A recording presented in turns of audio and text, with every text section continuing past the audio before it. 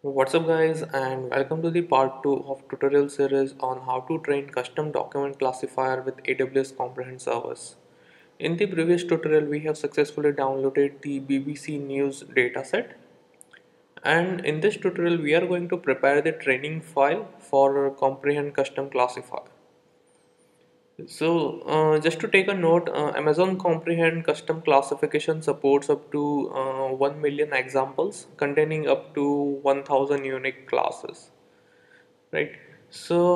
Yeah, let's get started and write some code in the Jupyter notebook. So, here we are going to use two libraries, that is OS and pandas, right? This is not a Python tutorial, so I will not go in depth regarding the code, right? We will define the data frame here, that is pd dot data frame. We'll define mapping for a dictionary. Mapping will basically the class name or the label name in reference to the files, right? A file name. We will have a look once we execute this code. Then we'll have source path. That is nothing but the path of our data set, that is BBC forward slash BBC in our case, right? So I will just simply execute this. Now we are going to loop through the number of classes, right? So that is 5 directories we are going to loop through it.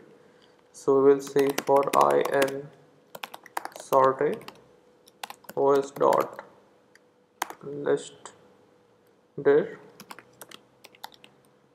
which is nothing but a source path, right? And let's print I. So as you can see, it's looping through the BBC directory and returning all the files of the directory exist in it, right? So here we don't need readme file, or we even don't need .das underscore store file, right? So what we will do is we will check that whether it is a directory or not. So we will say if os dot path dot sdir, and we will say source path followed by the directory name, right, or the file name. So it will basically check for whether the file or the directory is a directory or not, right? So if it is a directory, then we want to perform some action, right? So here we will use mapping dictionary, that is mapping of I, which is labels, as I said, followed by sorted os dot list dir, followed by source path plus the class name or the directory name, right? So we will pick up first 300 files from each of the labels or the targets, right? So I'll just say colon 300, right? And I will just run this. So let's go ahead and print mapping. So mapping looks like this. So this is our class name or the labels, right? And here there will be 300 files, the first 300 files, right? So just to give you an idea, mapping dot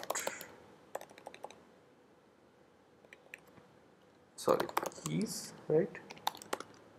So these are our 5 classes, and if I say mapping dot values, then it will just print out all the file names that we just saw, right? So moving along, so here we will require two things.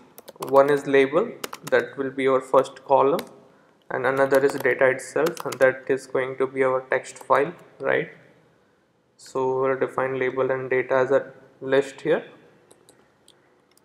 And then I will define a for loop, that is for I comma j in mapping dot items. Here we are unpacking the dictionary into I and j, right? So basically I is our business, entertainment, politics, sport and tech, right? And j is our text file within mapped with each of the label, right? So I will loop through the file name here, that is for k in j, right? And I will say label dot append I, and we will say data dot append open source path plus I plus forward slash k, right? So basically it's we are opening the file, we are giving the file path, right? So source path is bbc forward slash bbc forward slash I will be our directory name, for example I will be your business, right? Followed by the first file name, that is 001 .txt, for example, right? So we are going to open this file, right? And we will pass the encoding here, encoding equal to cp1252, and we are going to read this file. So this text file contains lots of new lines and paragraphs, right? So here we don't need those paragraphs, right? So we are going to replace it, that is replace, we'll say slash n, right? So new line or the paragraph will be start from slash n, right, by space. So moving along, we will run this. It says invalid syntax, so I just forgot the concatenation operator here. Oh, spell mistake. Replace, right? So I just show you what label look like. Label of 10, right? So this is the first 10 elements in the list, and I will say data, right? So this is nothing but the text file that we are reading, right? Now once this is done, we are going to assign this data into individual columns in the data frame. So I will say df of label equal to label, and df of data equal to data, or I will say just document. Okay. So now moving along, if I print this df dot head, right? So as you can see, we have label in the one column and document in the another column, right? And we have mapped each other with individual label and document.